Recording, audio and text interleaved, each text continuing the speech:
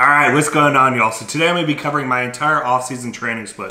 I'm going to be going over the days of the week, the movements I use, the reps, the sets, everything with it. I've been using this split for the last 2 to 3 months or so, and the gains on it have been absolutely incredible. Currently I'm sitting at 257 pounds, so we're up quite a bit from just a few months ago, and a lot of it is due to this training split. So if you guys have been following me for a while, you know that typically I like push-pull legs variations. So my most popular one, the one I love the most, is push-pull arms, legs, rest, repeat, or push-pull legs, rest, push-pull arms, legs, rest, repeat. This is somewhat of a variation from that. I have tested bro splits. You know, I did a bro split during my last contest prep. Frankly, I didn't like it very much.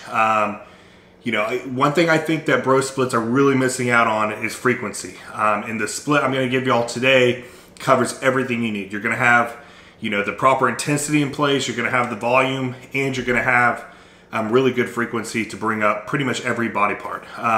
So this is what I've been doing. So Monday is push A. So push A is chest, shoulders, and tris. Tuesday is pull A, that's back and bis. Wednesday is legs, and this is a quads focused leg day. Thursday is rest day.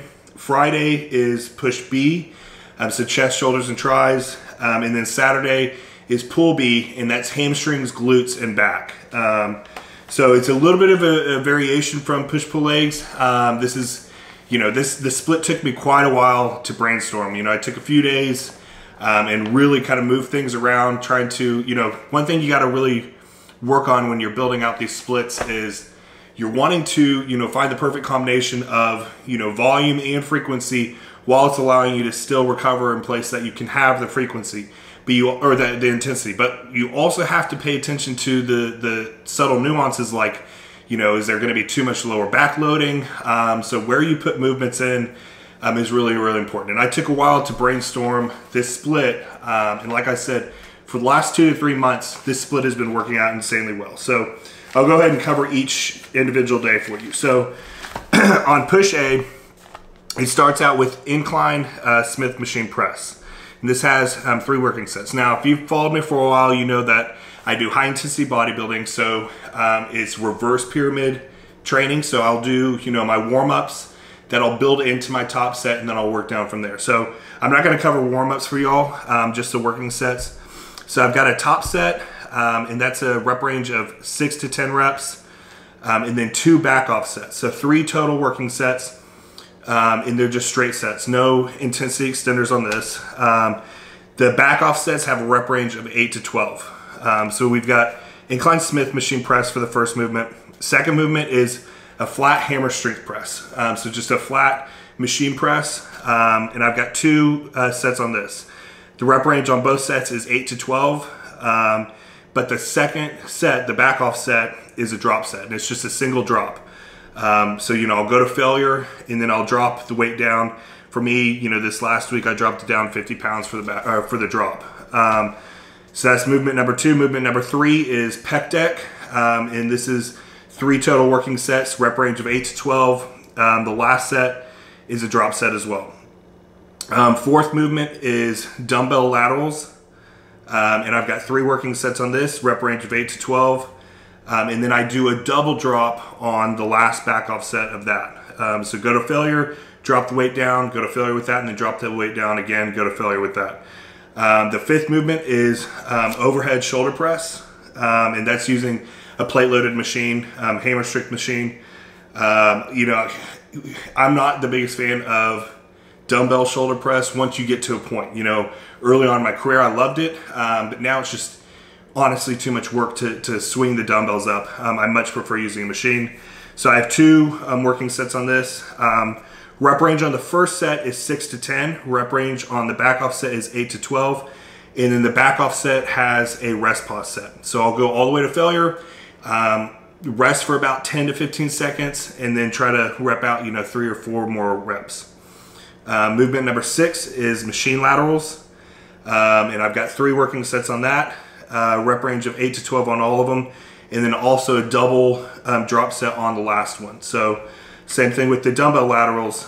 You know, you've got a double drop on that last set. Movement number 7, this is now getting into triceps. It's a dip machine. So this is a plate loaded dip machine. This is really kind of my heavy movement for tris. This could be interchanged with some heavy skull crushers, but I really like using a dip machine. I really feel, a lot of my arm size has come from this. I do 3 working sets. The rep range on this is 10 to 15. And then my 8th movement, the last movement of the day, is cable tricep push down. And then I've got 3 sets, with the last set being a single drop. Rep range on this is 10 to 15. So that's my push A. And I'll just go ahead and tell you now, push B is essentially the same exact thing, except movement number 3, instead of pec deck, is cable flies. And it's with the same exact rep range. All right, so pull A, this is on Tuesday. The first movement is single arm lat pull down. And with this, I've got 2 working sets, rep range of 8 to 12, no intensity extenders.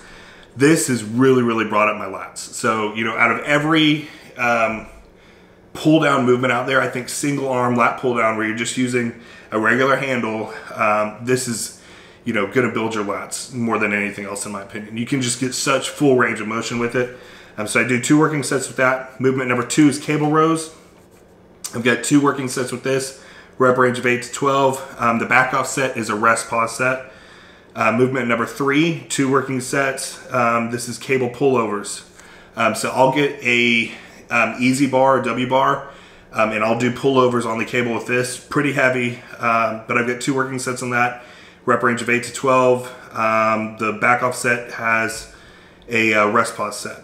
Movement number 4 is low rows. Same thing here, 2 working sets, rep range of 8 to 12. And then the back off set is also res pause set. Movement number 5 is reverse pec deck for the rear delts. This has 2 working sets, rep range of 8 to 12. The back off set is also a rest pause set. Movement number 6 is shrugs, and I do this on a plate loaded machine. You can do this with barbell, you can do this with Smith machine, but I prefer the plate loaded machine. I do 3 working sets on this, rep range of 10 to 15, no intensity extenders. Movement number 7, this is getting into biceps. I do a bicep machine, so depending on what your gym has, this could be a preacher curl machine, this could be where they've got the cable handles, but I do 3 working sets on this.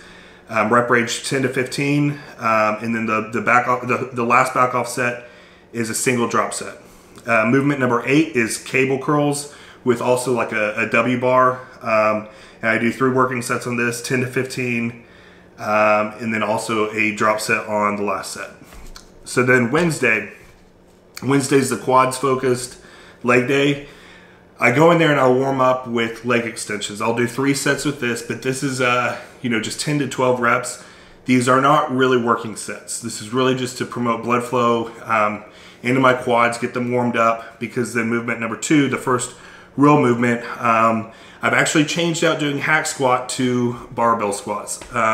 It's been a while since I've had barbell squats and my split. I wanted to add them back in, and my legs are growing much quicker than they've been growing in a while. So I do attribute it to the barbell squats. I'm currently using a safety bar squat, or a safety bar, and I do 2 sets of this. Rep range is 6 to 10. Movement number 3 is leg press. I do 3 working sets with this, rep range of 10 to 15. Movement number 4 is walking lunges. I do 2 sets here. I do rep range on the first one of 10, and then rep range on the second of about 8. Movement number 5 is leg extensions. I do 3 sets here, rep range of 10 to 15. The last set is a double drop set. Movement number 6 is the hip adduction machine. I do 3 working sets here, rep range of 10 to 15. And then the last movement is standing calf raises. I do 4 sets, rep range of 10 to 15. So then, like I said, Thursday is a rest day. Friday gets into push B. I already covered what push A was. It's the same exact as push A, except instead of pec deck, it's cable flies.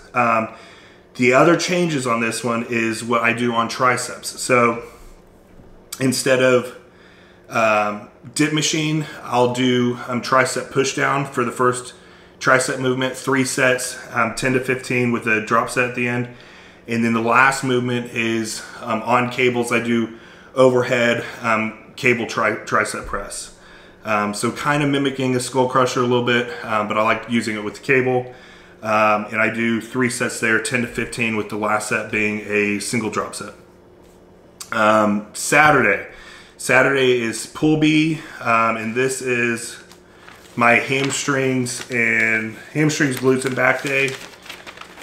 Let me pull it up here. All right, so the first movement is stiff leg deadlift. I do 2 heavy sets here, rep range of 6 to 10. Movement number 2 is seated hamstring curls. I do 3 sets here, rep range of 8 to 12, with the last set being a drop set, single drop set. Movement number 3 is lying hamstring curls. 3 sets here, rep range of 10 to 15, with the last set being a drop set. Movement number 4 is getting into back. This is a lat pull down with the Y grip. So that's just a really narrow grip. You could use the close grip, but if you've got the Y, that would be the Y in your gym. I've got 2 working sets here, rep range of 8 to 12. The second set is a drop set. The 5th movement is cable rows. I do 2 sets here, rep range of 8 to 12. The second set is a rest pause set. The 6th movement is high rows. This is on the high row machine, plate loaded machine. And I'm really trying to hit the whole upper back. So, and really target the rear delts at the same time. So I really try to keep elbows, everything in line. I do 2 sets there, rep range 8 to 12, last set being a rest pause set. Movement number 7, this is getting into biceps. I do easy bar or barbell curl. I'll do 3 sets here, rep range of 10 to 15, the last set being a drop set. Movement number 8 is dumbbell hammer curls. I'll do 3 sets here, rep range of 10 to 15, the last set being a double drop set. And then the last movement here, this day takes a while. The last day here, or the last movement here, is another 4 sets of standing calf raises. So I'll have calves on the quads day, and then calves here on pull B, which has hamstrings. So I'll do 4 sets, rep range of 10 to 15. Most of these workouts have been taken, right about 2 hours. That pull B takes, about 2.5 hours. But so far, this split has been absolutely killer. I've been growing like an absolute weed. Obviously, food has to be in place. And I've been eating a truckload of food. And then just got done with the health phase a few weeks ago. So we are now into the push phase. So, I'm back on cycle. All of that's in place. But I was running this even through the health phase when I was on TRT. And I was growing while on TRT with this split. This split has been working incredibly well. So, I encourage you, this is a little bit more of an intermediate to advanced split. You need to really have recovery in place for this to work. But, give this one a shot. So, you're going to hit some things twice a week. Some things like quads you're only going to hit once a week. But everything's laid out in place to really maximize frequency, volume, and of course intensity. But I hope you guys enjoyed that video. I'm going to be giving y'all a full day of eating coming up here pretty soon. Let me know what you guys went down in the comments down below. Be happy, be positive, be powerful, and have a great rest of your day.